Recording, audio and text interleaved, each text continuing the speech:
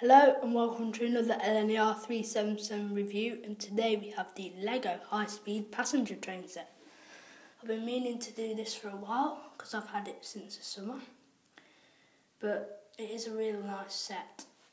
It comes with 3 cars, the powered car, the centre car and the dummy unit. They are really nice, but I'm going to do the powered car first. So just move everything else out of the way. And what we are going to do is have a quick look around the outside of the loco, or train, EMU, whatever you want to call it. As you can see, it is really nice. It is really nice. For LEGO, it is quite a nice model for LEGO, well, toy. And it does look really good. And it does look amazing going around the track. And I do like the pantograph on top as well. So we're going to go inside. So what we're going to do is lift that off, this off, and this off.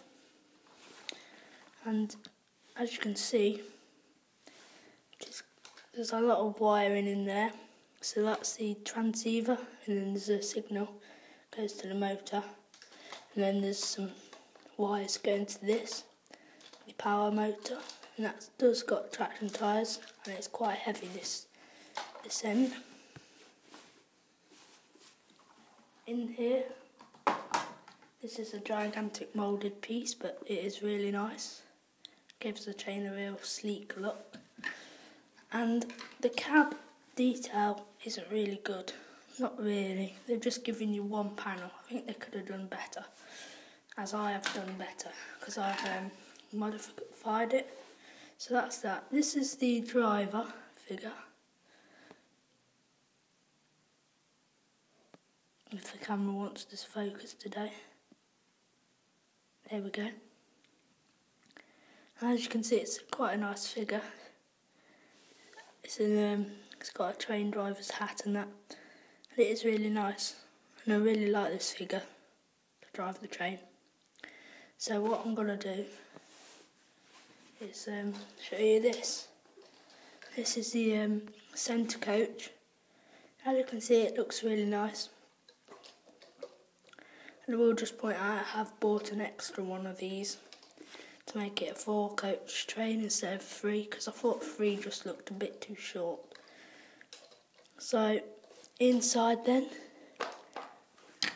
unfortunately there's only 4 seats, but there's enough to fit 4 people and 2 at the end. Just see 2 people at the end. And you can even fit a bike in there, which is nice. I'm just going to put that back on. There we go. So that's that. Not really much to say on that. But I have done a few modifications to the 3rd car. See the pantograph there?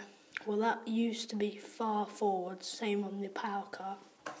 And it did not look realistic, so I put it there to make it more look realistic. Because when have you ever seen a real train have a pantograph right there? If you have, maybe you have, but certainly not in England, don't think anyway. So it is quite nice.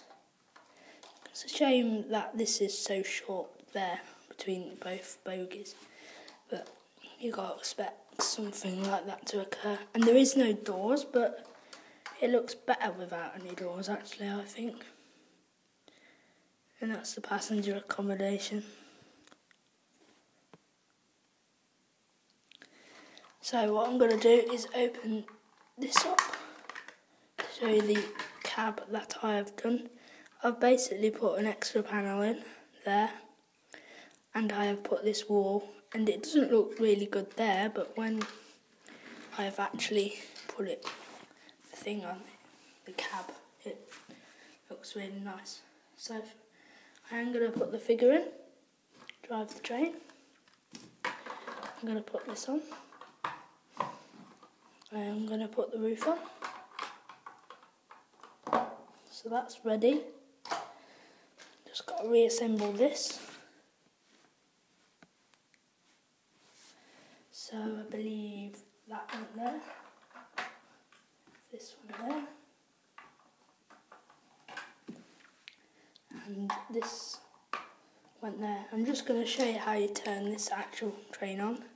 It's really neat. There's no power on button, you just simply go, just press that down. As you can see, the green light glows up, you just press that down. And it is a really nice way of doing it, and I think that is really good. So I'm going to go over to the track. We can see that one of the cars have already been placed on. Just going to, it says a dummy car. I'm going to put that on there. And they are really nice coupling systems as well.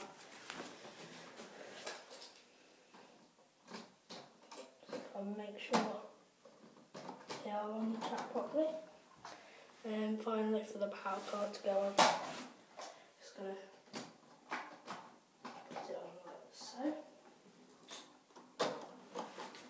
So just get it all in shot. And before we do power on, I'm just going to show you the controller that you get with this. It is rather nice. It's just a standard controller. And before we do start, I'm just going to show you this.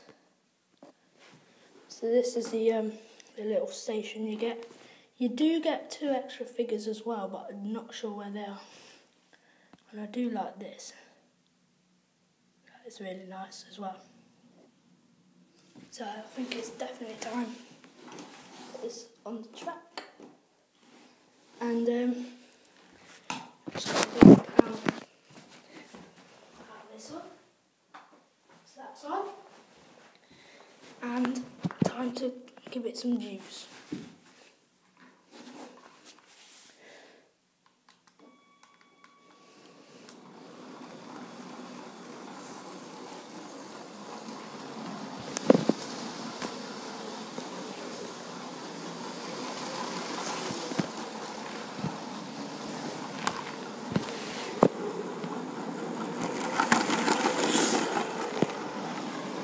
By the way, it only comes with 4 straights in the set, so it makes a really small running loops.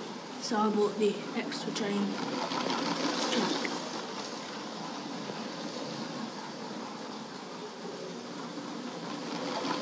Make it go a bit more faster. Not stop it.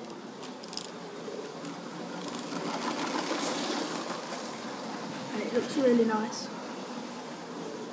So that's it for this video. Bye.